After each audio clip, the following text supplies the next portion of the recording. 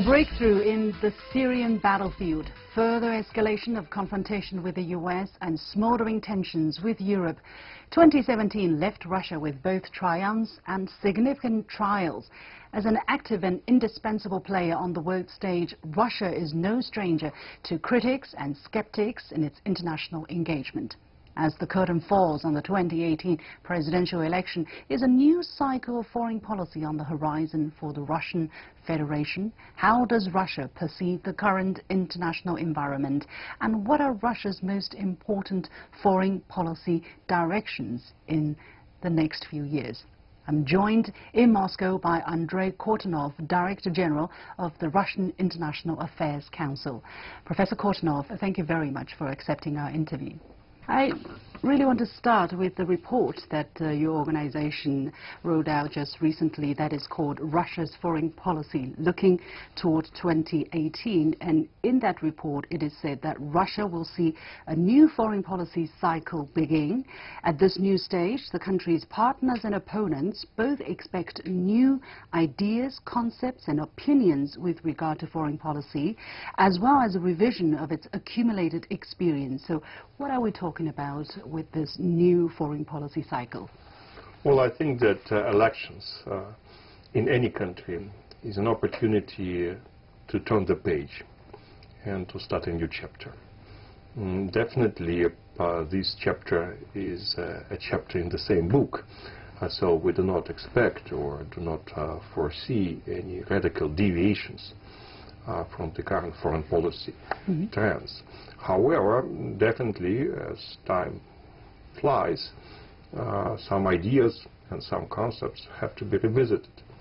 For instance? For instance, you know, we have to think about what we're going to do in Syria.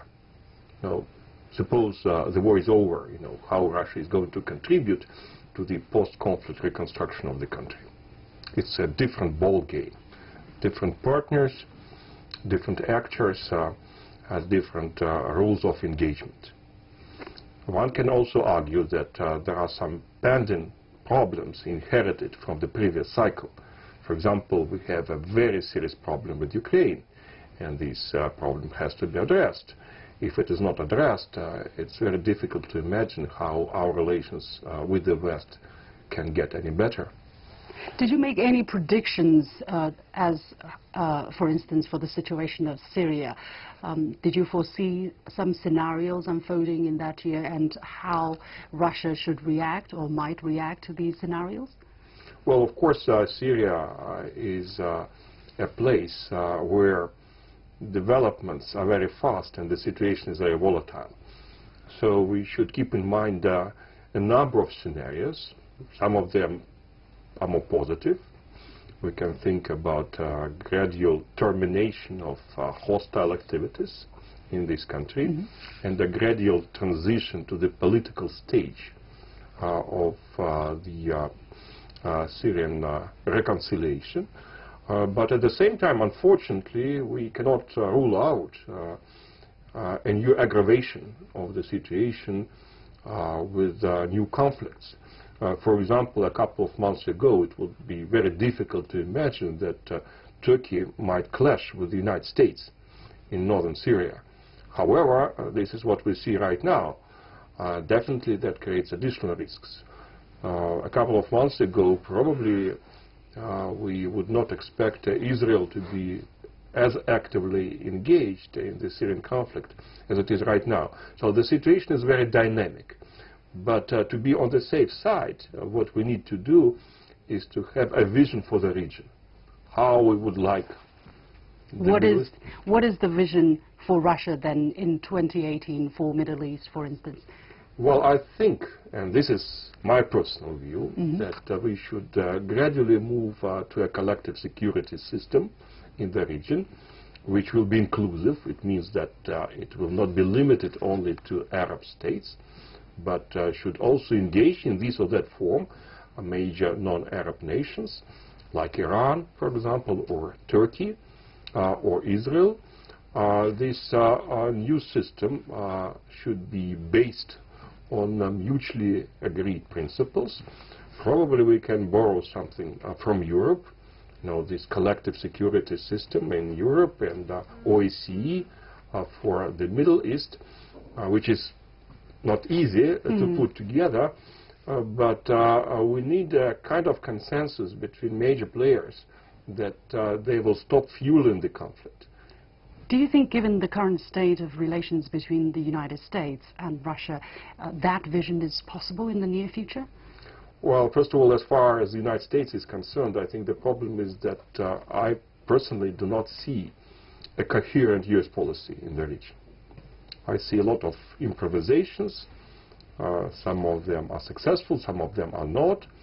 I see a lot of rhetoric, and I see a lot of inertia inherited from the Obama administration. And unfortunately, we don't see a strategy behind all these actions. However, speaking of the Middle East, I think that the first goal would be to reach some kind of understanding among major regional players, because the United States is important, of course, but the regional players are placed there. For them, it is not only important, it is vital to reach an agreement. So if I were to advise anyone on this issue, I would say, first try to somehow reconcile positions of countries like Turkey, Iran, Saudi Arabia, Israel, which is a daunting task. Sure, but do you think the Middle East is more of a priority for Russia in 2018 than the United States? Because you have spent more time elaborating on the Middle East situation. Do you think going into 2018 there will still be this disorientation in the US-Russia policy, that it's difficult for Russia to react systematically? I think that US-Russia relations are likely to be influenced by the overall political environment, which is not good. And in a way, President Trump is boxed. Russia, for President Trump, is a toxic asset. So we cannot expect much more than tactical, situational collaboration. I wouldn't even say cooperation, but collaboration between Russia and the United States. And we do have some positive experience in this collaboration. For example, if you take southwest Syria, de-escalation efforts agreed upon by Russia, the United States, and Jordan, with some engagement from Israel, these efforts are working more or less fine. We have the monitoring center in Amman. We avoid any kind of clashes, and basically the military on all the sides understand each other. However, I would be hesitant to say that we can reach an agreement on strategic cooperation between Russia and the United States in the Middle East, because definitely the interests they might overlap, but they do not coincide. Right. And again, there are very many uncertainties about what the United States is trying to accomplish in the region. Looking from the current signs and all the things that are happening, for instance, the nerve gas attack and all of that, do you foresee situation going even further or further deteriorating in 2018 between Russia and the United States? I'm afraid that it is likely.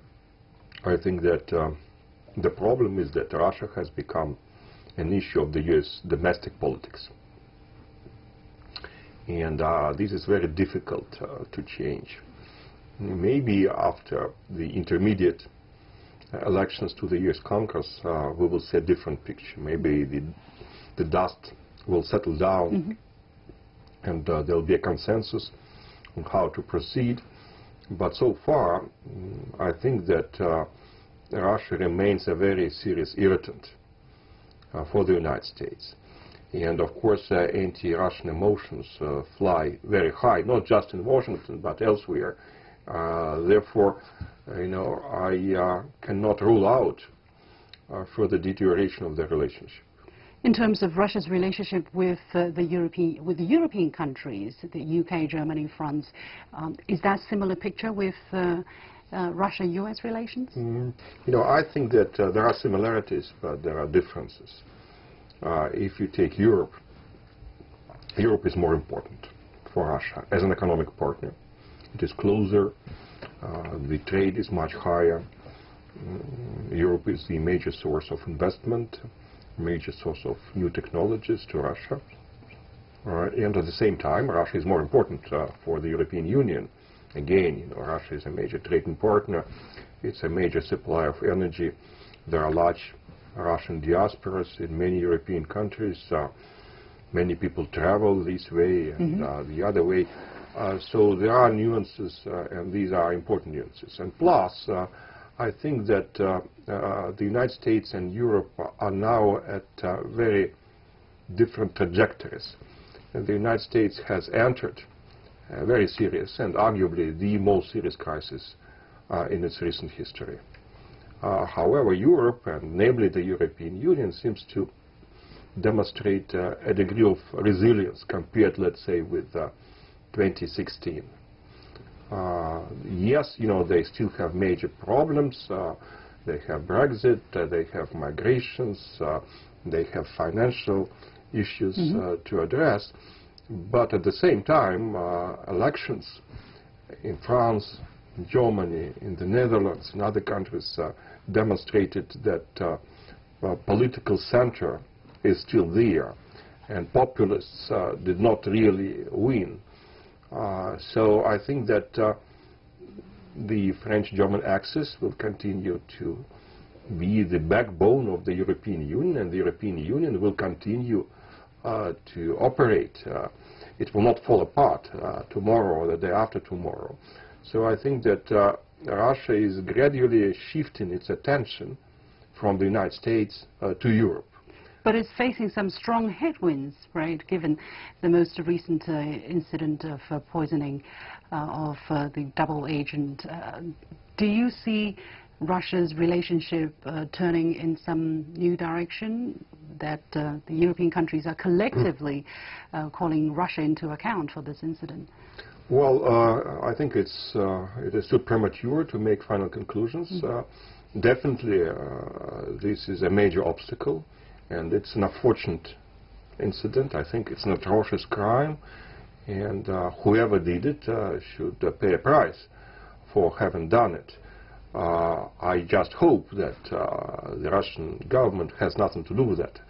And I would argue that it would be highly counterintuitive and counterproductive for the Russian leadership to get involved in anything like that. I see no sense in doing that, even if we put aside all the moral considerations, which are also important, of course. But if you put it aside, I think that there were some positive, maybe very modest, but positive developments recently. For example, you know, President Macron has a plan to come to Russia in late May. We might expect a Russian-German summit. There are many contacts at various levels. So if I were to compare relations between Russia and the European Union on one hand, and the relations between Russia and the United States on the other hand, I would still say that probably we have more opportunities in Europe than we have now in the United States. Of course, on certain issues, and some of them are very important issues, the United States is indispensable. You cannot handle the issue of North Korea with the European Union. You know, it is the United States which plays a very important role here. If you take Syria again, maybe in future the European Union will be an important player, but not today. Today it is the United States and the other countries which are engaged in the conflict with their military might. So we will have to deal with the United States. But at the same time, I think that the European approach might be somewhat more moderate. For example, if you take sanctions, you know, there is a big difference between the European sanctions against Russia and the American sanctions against Russia. The American sanctions are very general. They're about everything. They're about Ukraine and Syria and elections hacking and about North Korea, and about Iran, and about human rights. So the assumption here is that no matter what Russia does, the US sanctions will be in place. However, if you take the European sanctions are very targeted. They are specifically linked to the current situation in East Ukraine. And if the situation is to change, then we can expect a change in sanctions. So there is a difference. Mm-hmm. What about China? What do you see in 2018 for Russia in its relationship with China, and what will be the policy? Well, first of all, I think that we are on the right track in our relations with China. And last year was a successful year in terms of our trade relations, not just in terms of the sheer volume, which grew substantially, but also in terms of diversifying these trade. We saw, for example, Russia exporting much more food stock to China than the year before. So we are gradually making this relationship more diverse. I would also say that last year I saw many more Chinese tourists in this city than the year before. So this human dimension of the relationship, which is of course very important, is also taking off gradually. However, I would say that Russia and China have a lot of problems to look after this year. And of course, the most important problem is what will happen in North Korea. You know, they now say that there might be a US-North Korean summit, but frankly, I'm not too optimistic about the ability of Donald Trump to resolve this issue. And if this effort fails, we can see a new cycle of tensions and new instabilities, and even a danger of a direct military clash between North Korea and the United States. And I think China and Russia will have to do what they can in order to avoid a military confrontation. You have been watching a special edition of The Point with me, Liu Xin, coming to you from Moscow. We'll take a short break and stay with CGTN.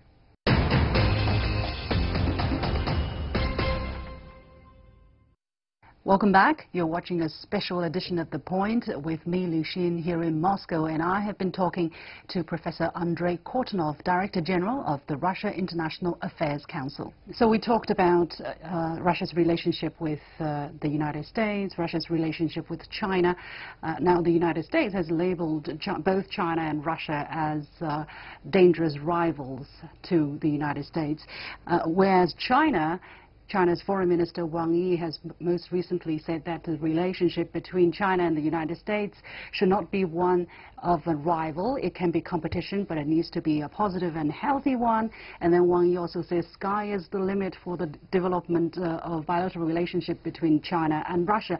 So how do you look at this triangle of relationship going into 2018? What kind of shifts is going to happen? Or are we going to see the further polarization of the different sides? Well, I hope that we will not see further polarization, but of course there are risks there. And let me tell you that a year ago, when Trump came to power, I received many questions from my Chinese counterparts who said, well, you know, Trump seems to have a plan for Russia and he believes that China is the enemy, and are you going to stick to the United States? Will you abandon your partnership with the Chinese? And of course I said, no, that's not possible. You know, we have a strategic partnership with China, and it is more important than any other bilateral relations that Russia is engaged in. Then, in summer, after the first meetings between President Trump and Chairman Xi, the perception was that you know, it's not bad in the U.S.-Chinese relationship. They found some kind of accommodation, and relations between Russia and the United States went really sour. So the table were reversed, and now Russians started asking Chinese, you know, folks, you know, you have these good relations with Washington, but we hope that you will not abandon us. And now we see that basically both Russia and China are perceived as challenges.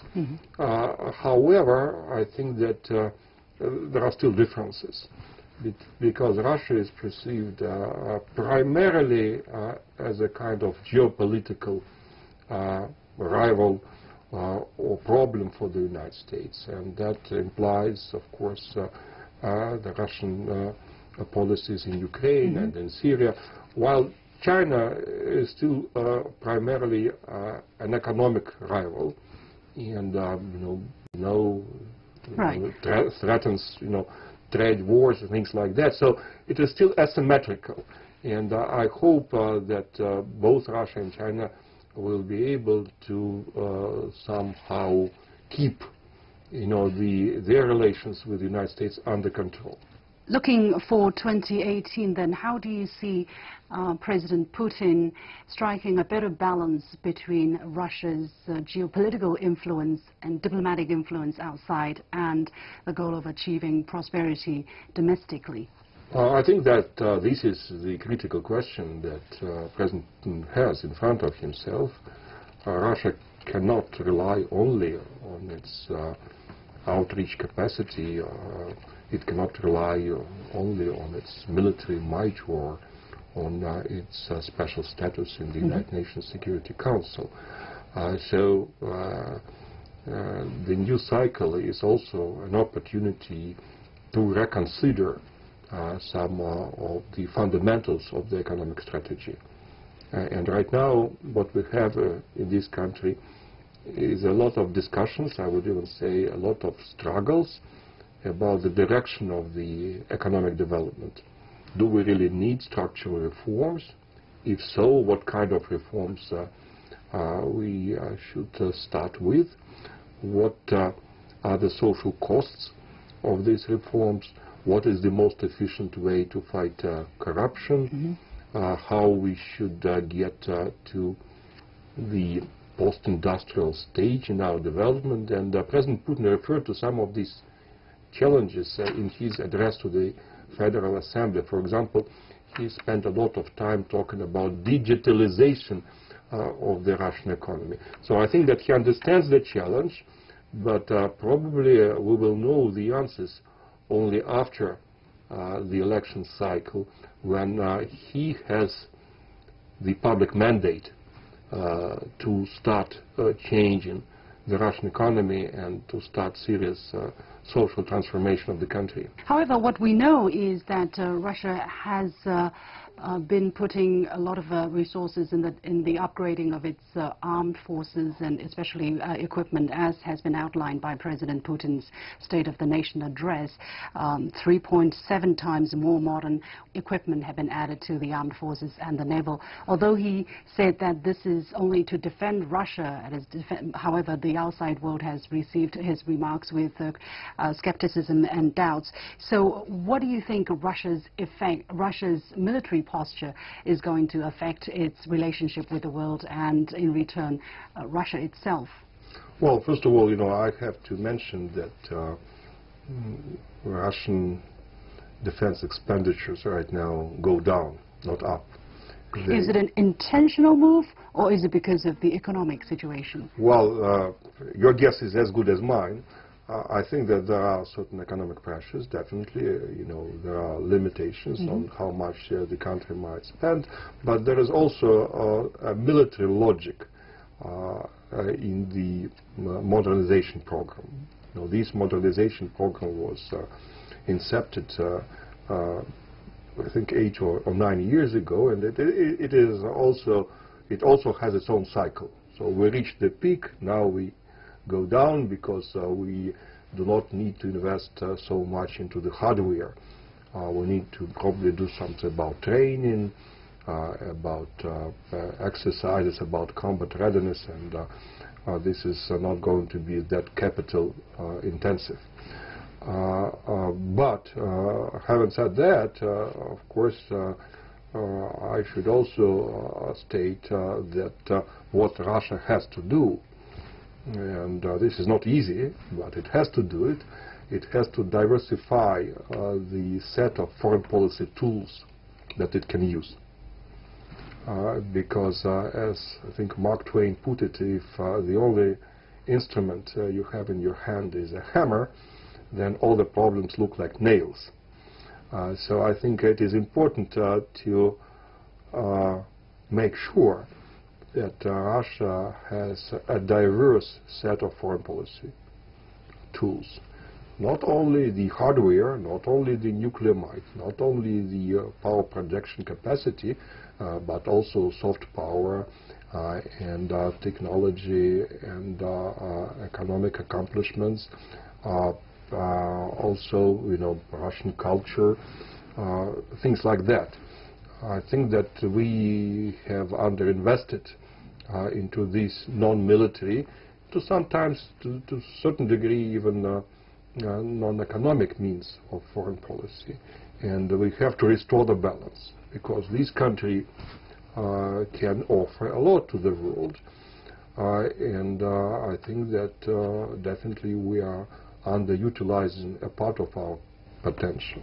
So next to the military resources, you're saying Russia also wants to build its soft power, its cultural and art and... Absolutely, because this is the currency of the 21st century.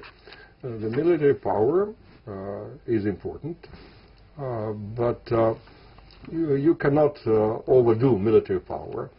I think that it's not an instrument which you can use with a high degree of flexibility. So if you take soft power, it might be more efficient and it might not cost as much as hard power. So we should explore opportunities that we have here. Mm-hmm. Finally, what is your observation of the surge of populism and nationalism in different parts of the world, and what do you think these sentiments are playing as a role in the interactions of major countries in the world? Well, I think that this is a real trend, and I think it is arguably a natural reaction to the process of globalization. Because when globalization started, and I'm old enough to remember these glorious days of early globalization, many people thought that that was the panacea. That was something that will resolve all our problems. It gives access, it creates equity, it makes the world more democratic, more predictable. We will all become one family, and this is just great. And now it appears that globalization does not come without a price, and sometimes this price is very high. People lose jobs, people lose their identities, their lifestyles are changing very fast, and societies are not ready. So, some people want to protect themselves against this wave of globalization. They want to stick to traditions, they want to stick to something they know, they want to protect themselves against global markets, against unpredictability, which often accompanies globalization. So to some extent it is understandable, but we cannot reverse human history. The world will continue to globalize, which means that we should find something that would give globalization its human face. If we do that, then probably this current populism and these nationalistic trends will gradually become less challenging and less flamboyant, and probably we will find the right balance, but it is not easy. Thank you very much, Professor Kortunov, Director General of the Russia International Affairs Council. Thank you. And that is it for this edition of The Point with me, Liu Xin. As always, follow me on Facebook and Twitter using the handle The Point with LX. Download the application called CGTN to watch the show on your mobile devices, or go to YouTube and look for CGTN The Point. Thanks for watching. You've got The Point.